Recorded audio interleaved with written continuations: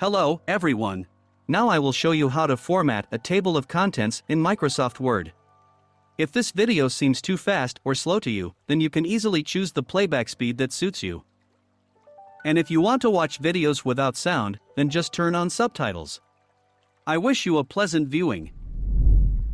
First, I leave a blank page for the contents. In my case, it's page number 2.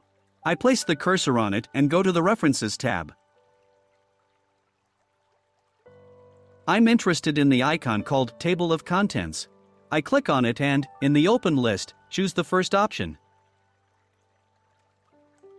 The table of contents appears, and I can format it according to my preferences using the settings. If your educational institution or employer has specific requirements for the formatting of the contents, you can easily specify the necessary parameters. Edit the text using the standard tools of the program.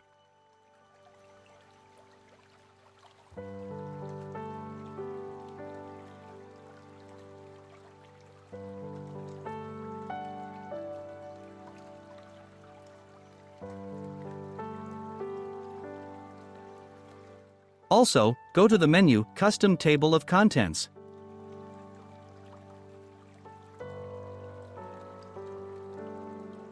Here you have more flexible options for setting the display of your contents, and you can also use the preview window to evaluate the final result in advance.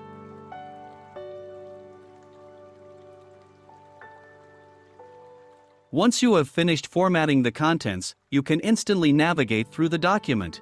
Just hold down the Control key and left-click on the desired heading. This way, the program automatically directs you to the selected section, which is very convenient, especially if you have a large document spanning dozens of pages. So, we covered this topic. However, you may have difficulties if you typed the text without choosing styles or if you simply copied it from the internet. In this case, the program won't be able to create a table of contents for you without additional manipulations from your side. Notice, when I click on the heading, I get a tip in the Style section telling me that this is not just text, but this is a heading.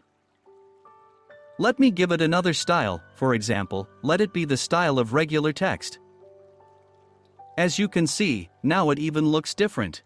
And now I will try to update the contents by pressing the corresponding icon. Look, the heading is gone.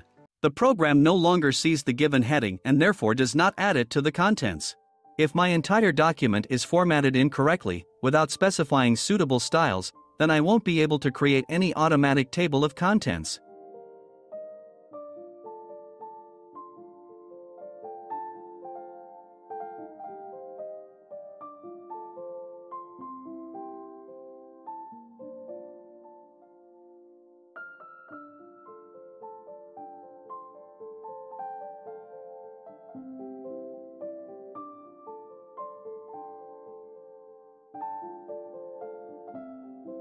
You see, it's all empty. To avoid this, you need to initially create a correct document with specified heading styles. If they are not specified now, then specify them manually. Look how I do it. I place the mouse cursor next to the heading. Now I go to Styles and choose a suitable option. And do the same with all the headings.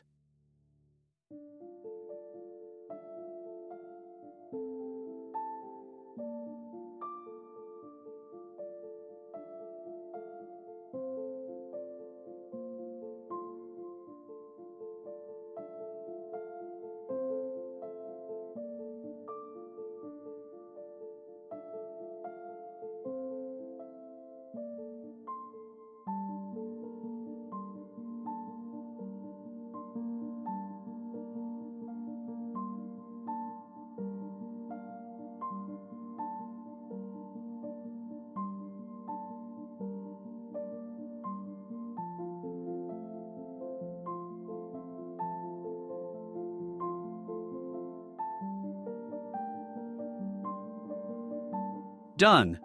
This is all you need to know about headings in Microsoft Word. Like this video if it was helpful. And you'll find even more useful lessons on my channel, so subscribe now.